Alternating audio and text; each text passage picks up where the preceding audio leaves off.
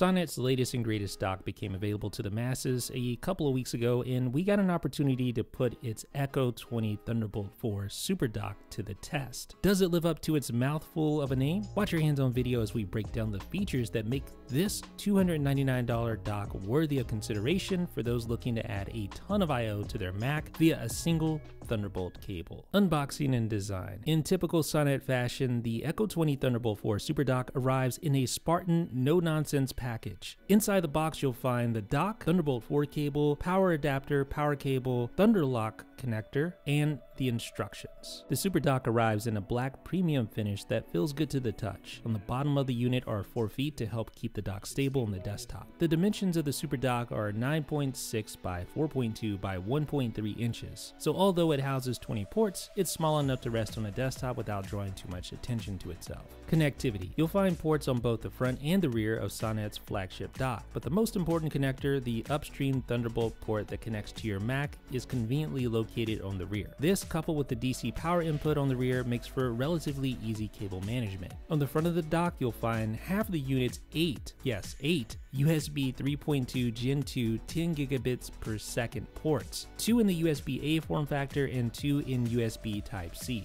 These ports allow you to connect all sorts of devices, but they're especially nice for connecting NVMe SSDs that feature up to 10 gigabits per second connectivity. Sonnet notes that each USB port on the Echo 20 SuperDock supports up to 7.5 watts of power, which is enough to handle the requirements of any bus-powered external SSD, and this means that drives with higher peak power requirements can mount and operate without issue. Also of note is that the Type-C ports on the dock support the Type-C charging specification, allowing it to charge devices even when the host is disconnected, sleeping, or off. In addition to those ports, you'll find an audio combo jack that can serve as both audio input and output, along with the SD 4.0 card slot that supports faster UHS-II SD cards. Also on the front of the dock is the power indicator LED, which lights up when powered and connected to an awake host computer. Now, unfortunately, this light cannot be disabled and will always display blue when being operated. But the good news is that the light features enough diffusion so that it's not overpowering and needlessly attention-grabbing, even in dimly lit environments. Still, I would have preferred to have an option to turn the light off. Now, the rear of the dock is where things get a lot more interesting. There, you're going to find the aforementioned upstream Thunderbolt port that's capable of supplying up to 100 watts to the host computer, obviously a great feature for connecting power-hungry MacBooks. Next to the upstream port are the unit's 2 downstream Thunderbolt-enabled USB-C connections, which can each supply up to 15 watts of downstream power to bus-powered connected devices. These 2 physical Thunderbolt ports will also allow for a total of 5 Thunderbolt devices to connect to the dock at once via daisy chaining. One of the features that I most appreciate about this dock is the 2.5 gigabit Ethernet port. As someone fortunate enough to have 2 gigabit fiber service, this dock allows me to utilize the full bandwidth of my internet connection. Like the front of the dock, the rear houses 4 more 10 gigabit per second USB 3.2 Gen 2 USB ports, 2 in the USB-A form factor and 2 in the USB Type-C form factor. And I should note that all the USB Type-C ports, including the 2 on the front of the unit, are charging compliant and can charge iOS devices and other types of devices that charge via USB. In addition, you'll find a pair of analog audio line out jacks for connecting stereo RCA cables. This is something that you don't often see on these Thunderbolt docks. These connections let you connect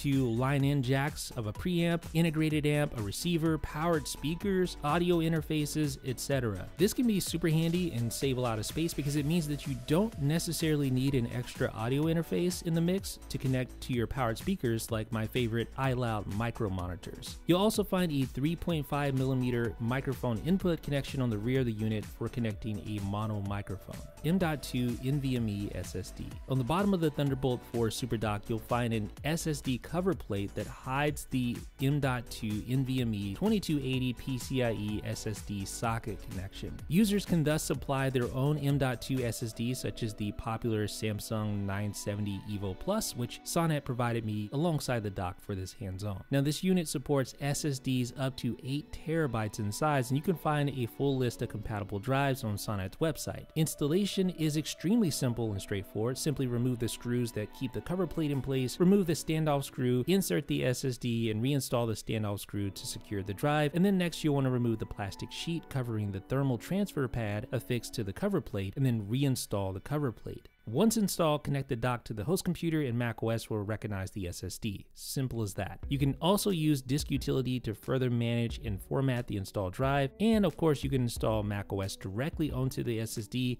and use it as a boot drive if desired. Now it should be noted that the NVMe expansion slot on the SuperDock is limited to just 800 megabytes per second read and write, so temper your expectations with regard to SSD performance. Now to be fair, 800 megabytes a second is nothing to laugh at, and it's plenty fast for things like time machine backups, general storage, and even as a working drive for 4K video editors and photo editors. However, if you're looking to get the most out of these NVMe drives, you'd be better off utilizing a separate Thunderbolt enclosure or opt for Sonnet's storage-focused Echo dual NVMe Thunderbolt dock, which can give you some really nice speeds, especially in that RAID 0 configuration. Using the Echo 20 Thunderbolt for SuperDock. Sonnet's dock pairs nicely with any Thunderbolt-enabled Mac, but I especially found it useful when paired with my M2 Mac Mini. The Mac Mini lacks any front-facing I/O like the larger Mac Studio, so I found the 4 USB ports on the front to be a real convenience for my workflow. And the Mac Mini outright lacks an SD card slot either on front or on the rear, so having SD 4.0 connectivity right on front of the dock is a great feature. I also appreciated the fact that the SD card reader is not only fast, being UHS-II compatible, but it's also very reliable. I often find standalone SD card readers to be